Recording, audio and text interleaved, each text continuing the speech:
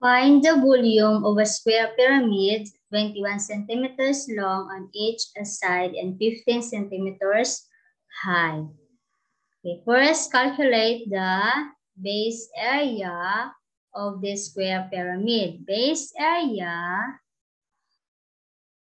equal, so the measurement given here for the square pyramid, the base length should be the 21 centimeters, referring to the length. Long is referring to the length. So 21 times 21 is equal to 441 centimeter squared.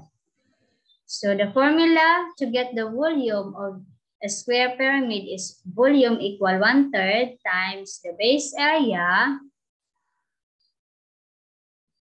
times the height